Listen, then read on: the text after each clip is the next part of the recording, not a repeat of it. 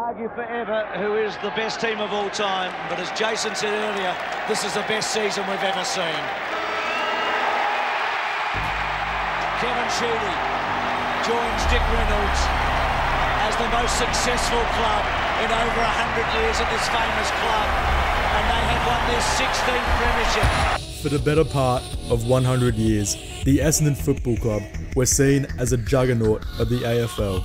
A footy club with a rich history, with plenty of highs and plenty of lows, led by their 4-star general Kevin Sheedy and his right-hand man, James Hird. They would strike fear into the hearts of footy clubs who were unfortunate enough to have them in their fixture for the following week. Tied with Carlton and Collingwood for the most amount of premierships won in AFL history, they seemed well on their way to securing a record-breaking 17th premiership. But seemingly overnight, the Bombers would slowly dip in form before their reputation and identity were dragged through the mud. They would surpass 7,000 days without winning a final, and a group of young players and ill-fated coaches were left to pick up the pieces to try and restore Essendon to their former glory. How did this happen? Could it have been prevented? Will the Bombers ever return to the promised land? I'll certainly try to answer all of that and more as we take a trip down the road to 7,000 days.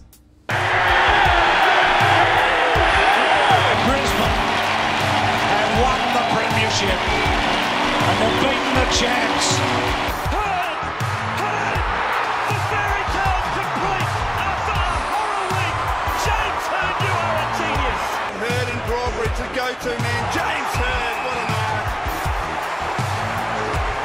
You reckon that's probably just about do it. Oh, the man, James Hird, he's done it. What timing? What timing? Supreme timing from a supreme player. But what a match! To all the Essendon fans, supporters out there, I'm very proud to announce that I'll be the coach of the Essendon Football Club for the next 4 years. With the AFL Commission set to hand down sanctions within the hour, the game's governing body is finally poised to cleanse football's reputation following arguably its darkest hour.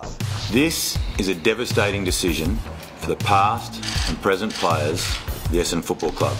It's our view that they've been horribly let down by the administration of the time.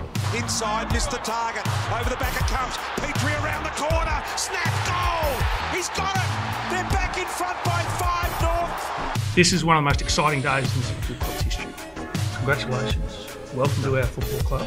Appreciate it. And good luck. Thank you. It is a massive win. 126 points. It's the biggest sound ever. They've killed off the Bombers. Stringer on the left. Durham gets in the front spot. Top of the square. He puts it through the middle. And the Bombers find some dream time magic. He's kicked the winner on dream time. It's the Bombers who prevail. Now, in the 1800s, the early days of the Essendon Football Club, their history was defined by uncertainty and instability. Our great game was still in its infancy. There were no established rules or governing bodies. Additionally, the Essendon Football Club, as with every single football club in the league at the time, were marred with a lack of funding and a lack of football facilities. There was consistently a shortage of players and there was just a lot of instability within the footy club. Imagine back when you were playing under 14s footy and you had to travel for an away game, and this week you were going to a really festive footy oval in the bad part of town, which had homeless people camping in the scoreboard and whose club president had probably spent time in prison, and they were also in charge of like 5 other game day jobs due to a lack of volunteers. And the away change room straight up violated the Geneva Convention. They were communal rather than cubicle, and you had to make that sexuality defining choice between subjecting your family to a terrible smelling car ride home or showering together in the communal showers that looked like they were built back before women were even allowed to vote. That was every single massive footy club in the game today during the 1800s. Despite these challenges, the Essendon Football Club continued to grow and develop, and by the turn of the 1890s, they would emerge as one of the premier football clubs in Melbourne.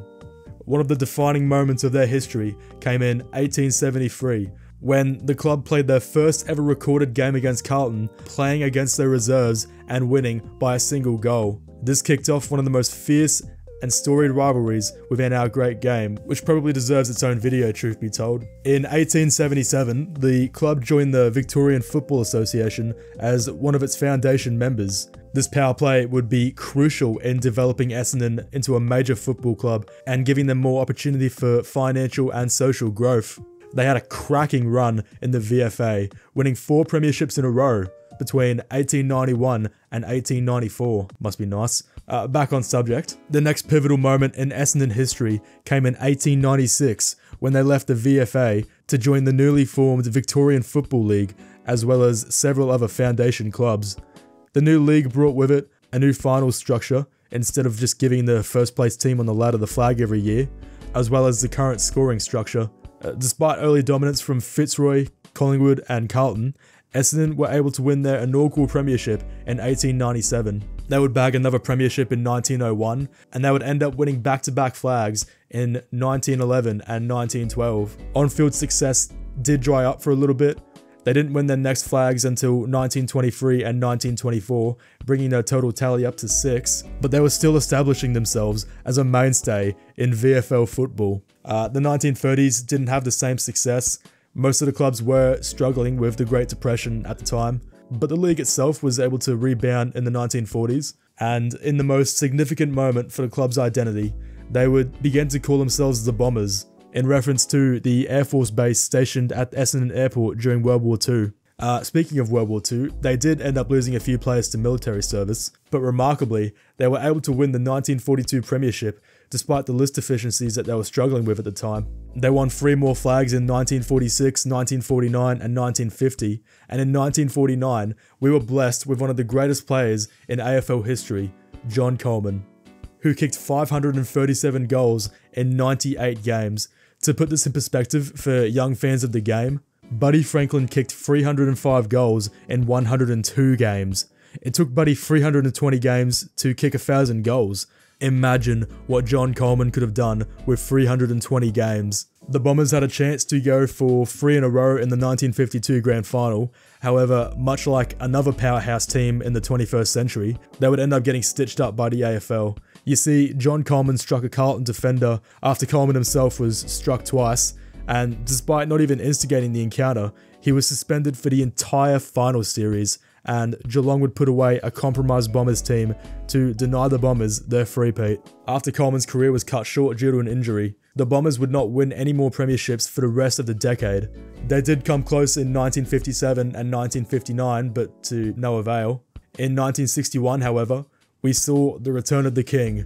John Coleman would return to the footy club, this time as a coach. Incredibly, he took the club to a premiership in 1962 in just his second year as a coach. He got another flag in 1965 before he was forced to stand down due to health reasons. Sadly, in 1973, John Coleman would pass away from a heart attack at just 44 years of age. After John Coleman passed away, the footy club ended up experiencing some major instability in the coaching department. 5 different coaches were tried from 1968 until 1980, and none of them would last for more than 4 years.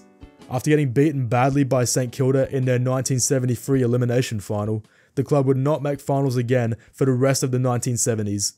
The club was in a bad slump, and it would take an extraordinary man to pull them out of the hole they found themselves in.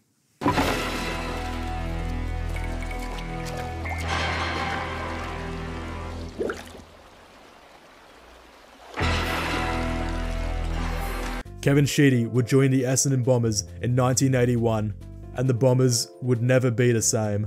He united the club, and his influence on the playing group was evident almost immediately. Essendon reached the grand final in 1983, the first time since 1968. Unfortunately, the good news ends there. Hawthorn won by 83 points, which was, at the time, a record losing margin for a grand final. They did come back with a vengeance in 1984, however. They would win the ultra-prestigious pre-season competition and finish the regular season on the top of the ladder. The Bombers completed their revenge tour by beating Hawthorn in the 1984 grand final to win their 13th premiership, which was their first since 1965. The teams met again in the 1985 grand final, which Essendon also won. At the start of 1986, Essendon were considered the favourites to win 3 successive flags. Unfortunately, the footy gods had other ideas. Several injuries to various key players would result in the club winning only 8 of its last 18 games in 1986 and only 9 games and 1 draw in 1987. In 1988, Essendon would bounce back as they finished in 6th place with 12 wins, which included a 140-point destruction of the poor Brisbane Bears. You should go watch my Brisbane Bears video, by the way. I'll leave a link in the bio. In 1990, Essendon would be the benchmark team throughout almost the entire home and away season. However, they came undone in that year's grand final at the hands of Collingwood. Following the retirement of their aging key players in the early 1990s, the team was restructured and built around new players such as Gavin Wanganeen, Joe Sheedy, Mark McCurry, Michael Long, Dustin Fletcher, and James Hird, one of the greatest players of our time. He was unbelievably taken at number 79 in the 1990 draft. This young but talented side would become known as the Baby Bombers. They would win the 1993 grand final against Carlton, and that same year, Gavin Wanganeen won the Brownlow medal, the first Bomber to win the award since 1976. 3 years later, James Hird was jointly awarded the Brownlow with Michael Voss of the Brisbane Bears. That same year, the Bombers would fall agonisingly short to the Brisbane Bears in the first week of finals, as well as the Sydney Swans in one of the greatest preliminary finals we have ever seen. In 1999, the Bombers would play off in yet another classic preliminary final, where they would go down by a single point after a Fraser Brown game-saving tackle on Dean Wallace. Kevin Sheedy would famously make them attend the 1999 grand final as a way to motivate them for the next year. Joe Sheedy described this as the worst experience of his life. This experience would have to have been even more depressing when you consider that Carlton got belted on the day, while the Bombers would have gone in as clear favourites. The heartbreak of the prelim final, combined with Sheedy's motivational tactics, combined with the criminally talented playing list, would create the perfect storm for the greatest single year of football that we have ever seen. So Essendon are charging onto a grand final they couldn't make last season, and the heartache is a thing of the past. Bombers are through. It'll be the Bombers and the Demons. On their end-of-season footy trip to Barcelona in 1999, all they could think about was getting back the next year to get revenge. In an ESPN article several years later, several of the players are quoted as saying, "We went on that footy trip knowing still in the back of our minds that we lost. We could have beat them, and we could have been out here celebrating a premiership." I remember Merckx and Joe Sheedy by the pool, and they were saying, "We've missed an opportunity, and we've got to get it back." It wasn't like a throwaway thing. They genuinely wanted to get back the next year, giving feedback for the younger guys. What's ridiculous about this footy trip, they literally began pre-season while they were in Barcelona. In Barcelona, a few weeks after the game, 4 or 5 of us are in the gym training, which normally doesn't happen. It probably showed the mindset of where the players were at. Another thing that worked in the favour of the Bombers was that the season would be starting earlier by about 1 month due to the Sydney Olympics taking place later in the year. This worked perfectly for the Bombers. Whilst other teams may have been lamenting the lost time off, the Bombers were ready to start their revenge tour almost immediately, and they took no prisoners. They would further justify their feelings of 1999 being a missed opportunity when they demolished North Melbourne in the pre-season grand final. Now, the pre-season premiership wouldn't mean much for most teams. Some even see it as a curse, but the Bombers would go on to have one of, if not the single greatest season in AFL history. They demolished team after team after team. Their winning streak would go on to be 20-0 before the literally game-changing super flood stopped the Bombers in their tracks. But they didn't let this one loss deter them. They would not lose another game for the entire season, obliterating North in the qualifying final and completing their revenge tour by beating Carlton by 40 points in the preliminary final, before they would beat Melbourne handily in the grand final next week. And so, one of the greatest seasons in AFL history was complete. They won everything that year, except for the Brownlow and, obviously, the wooden spoon. They won the pre-season, the regular season, the Coleman, and the Norm Smith. On top of splattering them the previous week, the Bombers would tie the record for most premierships won with Carlton, thus taking away their bitter rival's biggest bragging rights. It was perfect. Nobody could stop them. Nothing was going to go wrong. Well, that makes me pretty mad. Oh, yeah? Yeah, I might have to beat someone up just to get rid of all this blind fury. Wow. Yeah, I feel pretty sorry for the next guy who looks at me funny. What What about that guy? The AFL world, and in particular the Essendon Bombers, would be forgiven for assuming business as usual. These mighty Bombers had trounced all other competition. Everyone was already assuming that they would get back-to-back flags. Some were even considering a three-peat, which hadn't been done for almost 50 years at that time. If the Bombers were going to be stopped, it would take an extraordinary team to bring them down. And now we arrive at the first stop on the road to 7,000. Round 10, 2001. The Essendon Bombers, still as dominant as ever, came into that game 8-1, sitting pretty at the top of the ladder. Their opponents for that game would be the Brisbane Lions, a seemingly hapless team. Despite finals appearances in 1999 and 2000, the Lions were struggling to find form. Only 2 weeks earlier, they were embarrassed by future Souvlaki Hut spokesperson Anthony Koutafidis and the Carlton Footy Club. They looked to be no hope. However, behind the scenes, something special was brewing. Lee Matthews knew he had a talented list. Instead, the key to beating Essendon would be a mental game. At the final siren of round 10, the AFL world discovered that the Bombers bled, and the Lions were looking to kill. But hang on, the Bombers are still a bloody good football team. There was no cause for concern. They would go on to make another grand final like everyone thought they would, and they were going to overcome this new Brisbane team, and they would go on to win their inevitable back-to-back premiership. A bit of history here. Lee Matthews has been to the top of the mountain for a second time as coach, once at Collingwood, and now he's done the impossible. Brisbane have won the premiership. But they didn't. On this day, a dynasty would be born and another would die. The Bombers were upset by Lethal's Lions, and the Bombers were shell-shocked. As of recording, they have never even come close to getting to another grand final. And as the salary cap issues began to become more and more apparent, they came to the realization that they may not be able to keep this list together much longer. Now, following the heartbreak of 2001, they did stay competitive.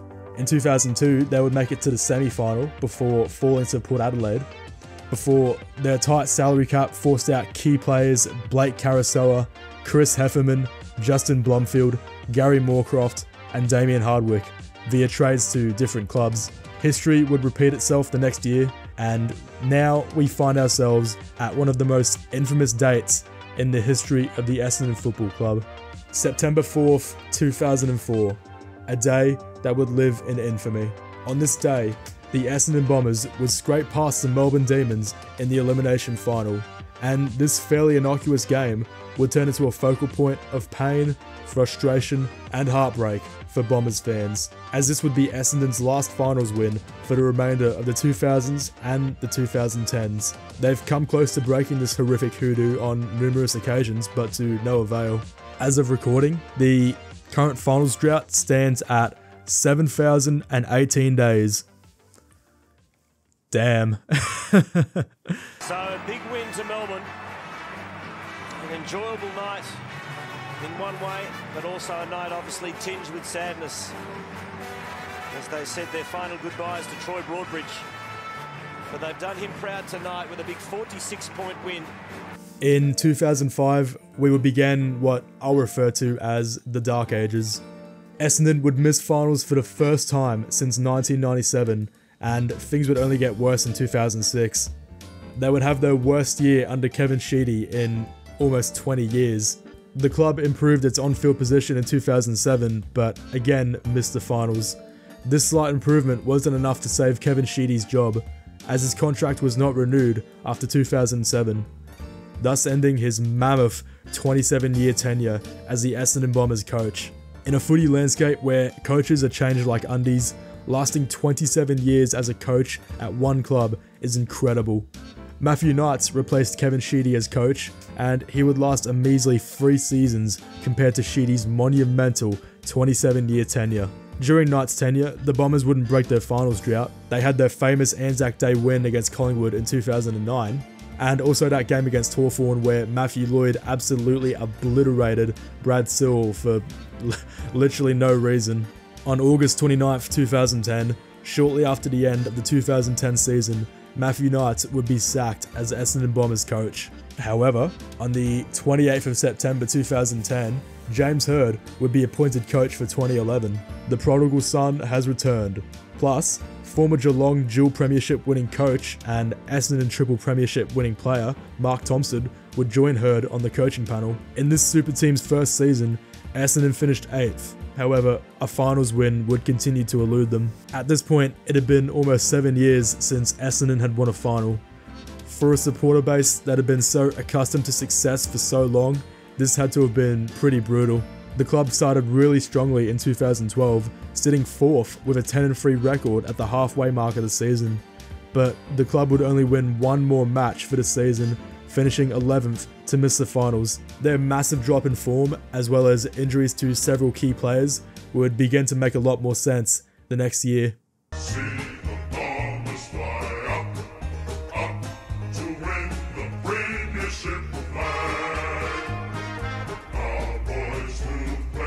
Okay, Mr. Griffin, now you've got your flu shot. Will you stop giving him flu shots, man? We got a show to do. Oh, Quagmire, it's cool. It's cool.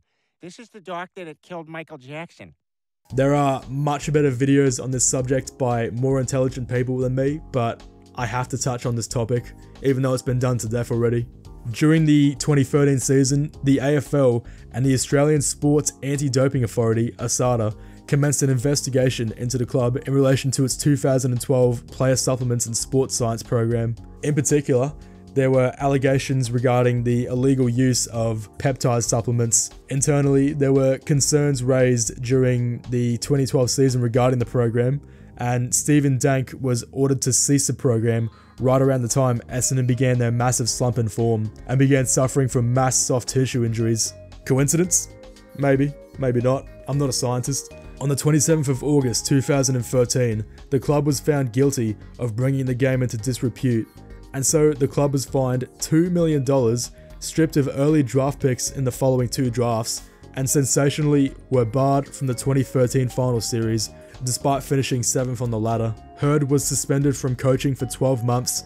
Several front office employees also resigned, including Chairman David Evans and CEO Ian Robson. For the 2014 season, assistant coach Mark Thompson would take over as head coach.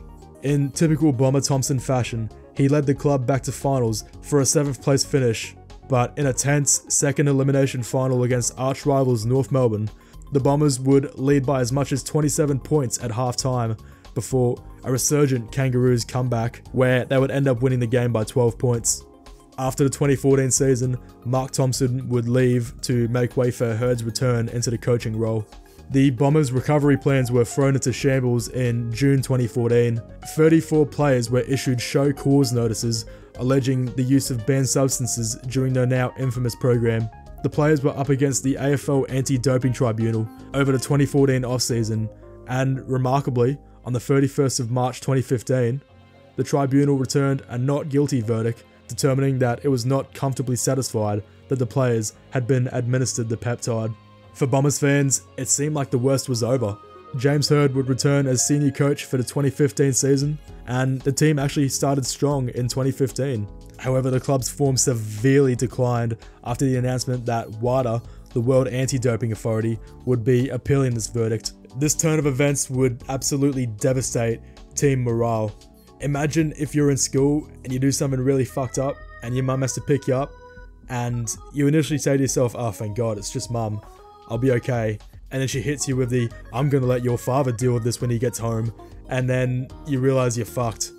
Imagine that sinking feeling in your gut, but multiplied by about 112. On the 12th of January 2016, the Court of Arbitration for Sport would end up overruling the AFL Anti-Doping Tribunal's decision, arguing that these 34 players were guilty. As a result, all 34 players in question were given 2 years suspensions. Luckily, time was taken off these suspensions on account of the time served in 2014 and 2015. As a result of this, the Bombers would venture into the 2016 season with half their list gone. Despite the gloomy situation, the absence of its most experienced players allowed for the development of young players such as Zach Merritt, Razzie old Fantasia, Darcy Parish, and Anthony McDonald-Tipton-Woody. To the surprise of nobody, the club would end up finishing last on the ladder, meaning that they would get their first wooden spoon since 1933. Remarkable.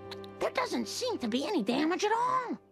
It just goes to show you that everything will work out if you have faith. It's all gone. Everything. Gone deadly on. 2017 was an incredible turnaround for the Bombers. Despite losing their beloved captain Jobe Watson to retirement, they would rocket up to 7th on the ladder. However, they would fall short to the previous year's spiritual premiers in Sydney, and their 13 years final drought would continue. They would get back in the finals, however they would make the fatal mistake of assaulting the nicest player on the ground, and the Eagles would go beast mode and obliterate the Bombers by 55 points.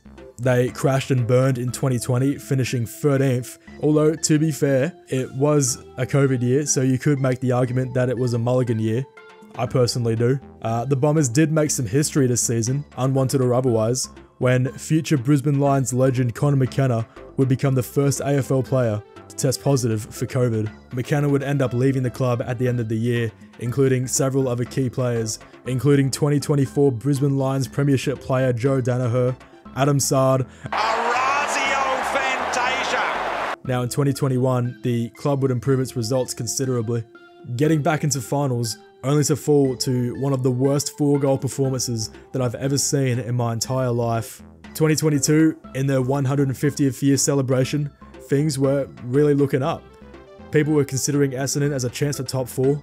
Some were even considering them premiership favourites.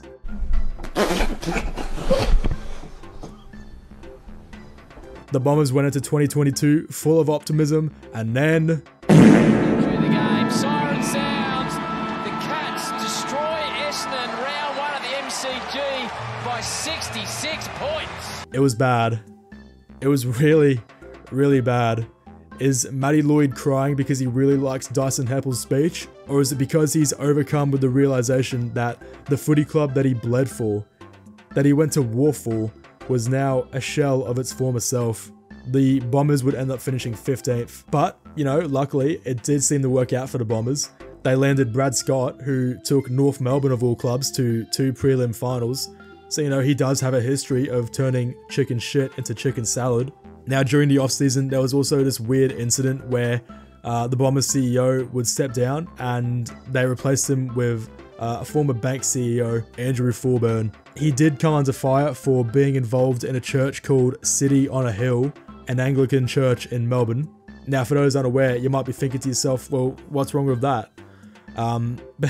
This particular church had previously preached against homosexuality and at one point had compared abortion to murder and also the Holocaust. Yeah, I'm not touching any of that shit with a 10-foot pole, but the bro literally had to resign after 1 day due to public and media pressure. Jesus, man, I'm starting to think that this footy club is genuinely cursed, you know? Like, fucking hell. They did manage to move on from this disaster pretty quickly. In 2023, the club was looking really promising. They were even pushing for top 4 at one point. Unfortunately, they kind of fell apart towards the end of the year. They suffered some key injuries, and they would miss out on finals following back-to-back thumpings from GWS and Collingwood. And so here we are, about to enter 2024, and it looks to be a promising year for the Bombers. They made some good trades, they used their draft picks well. If the Bombers can stay consistent and healthy, I see them finishing in the 8. Winning a final is another story, but you know, it genuinely looks like the dark days of the supplement saga are behind the Bombers. We haven't seen any stupid controversies this offseason, and you know, I think that's what the Bombers have lacked since the events of 2012 and 2013. Stability. We've seen long-time basket cases come from out of nowhere to come dangerously close to a grand final berth. Who knows, maybe next year it'll be the Bombers at the Gabba in a prelim final up 30-0, and I'll be drinking away my depression in a stairway at the Gabba for 2 years in a row. I certainly hope that doesn't happen again, because I don't think I can handle it for a second year in a row, but you know, anything's possible. So I hope you've enjoyed this video. hopefully you don't have to wait as long this time around. And remember, tier 3 and tier 2 channel members got this video 3 days early, so keep that in mind. So, you know, like, subscribe, and, you know, ciao.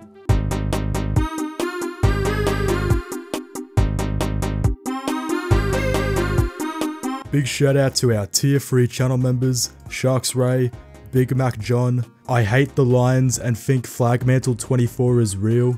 Kanga, Kanga, Kanga, row, row, row, Kanga, row, Old Mate 1, PA Fooppy, Gussie McStevo _61, It's Not Too Late Egg to join the Orange Tsunami, and last but certainly not least, Sean Ducks. Please consider becoming a channel member, tier 1, tier 2 or tier 3. Any support is greatly appreciated.